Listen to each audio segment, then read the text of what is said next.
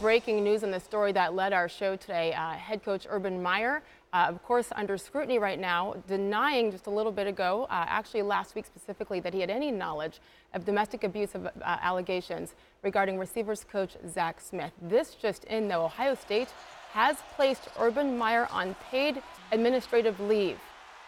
Ryan Day right now will be the acting head coach during the investigation. Ryan Day, currently the co-offensive coordinator and quarterbacks coach for the Ohio State Buckeyes. The difference there is when he goes from saying, I know nothing, to all of a sudden being placed on administrative leave.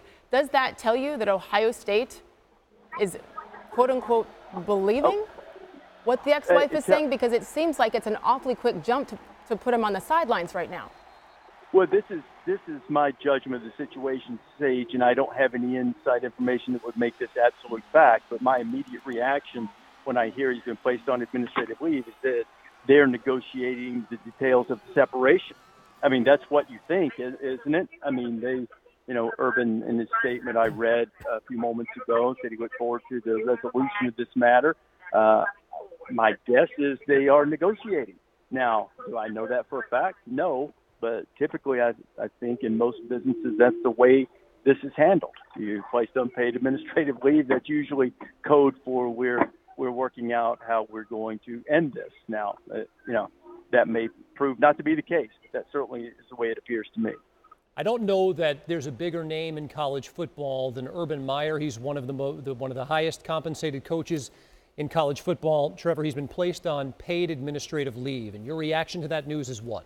Kevin, this is an existential threat to Urban Meyer's career, his reputation, and his legacy.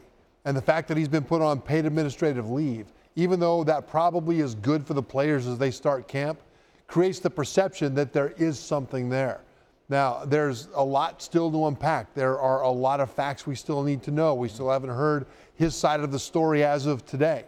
But right now, it looks really bad for Urban Meyer. We're seeing some of it unfold right here, Trevor. What is Ohio State University's responsibility based on the facts they have right now? I think there are two things, especially in light of Baylor, where you have a football coach and a football program that suppressed information that women, their co-eds, were sexually assaulted. Here you have a similar thing on the surface where you've got a football coach that is accused of suppressing domestic violence against a woman. From a standpoint of the university, they do not want to be painted with that brush. Mm-hmm. At the same time, there are legal issues as well.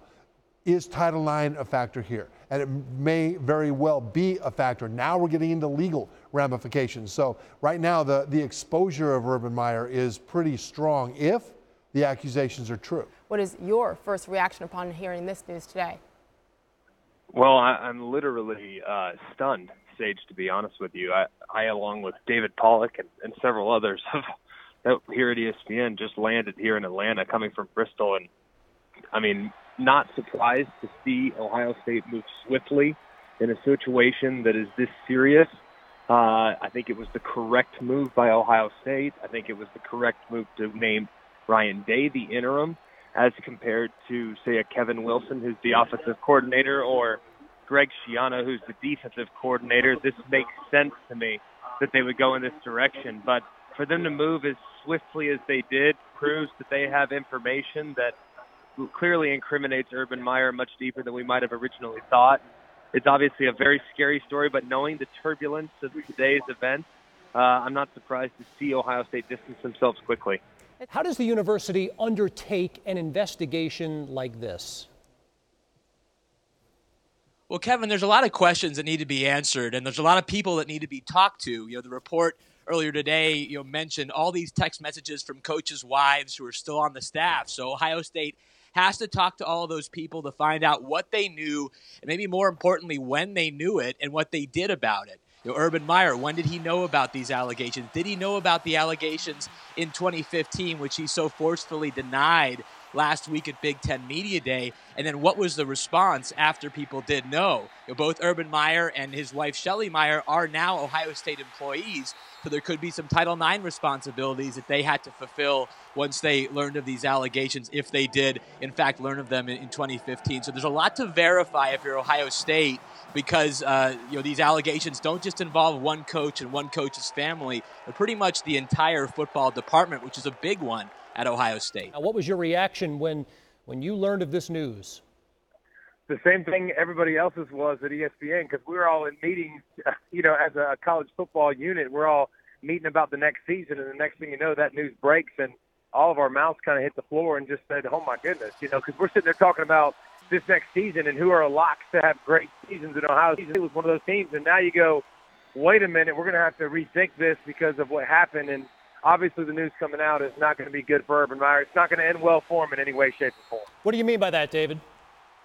I don't think he's going to beat Ohio State anymore. That's what I mean by that. I think this is enough to Jim Tressel was there and had some stuff with, obviously we talked about it in the past with tattoos and illegal benefits and stuff like that, and this is far more serious, and the reports are showing that. And Jim Tressel was a winning coach. He won a national championship. He won 10 games a year, won 12 games, I think, his last season there at Ohio State, and this is definitely one of those things where it's enough. If this is true, which it appears to be true so far, I don't think Urban Meyer survives. How surprised would you be if this plays out and Urban Meyer remains head coach based on these serious allegations?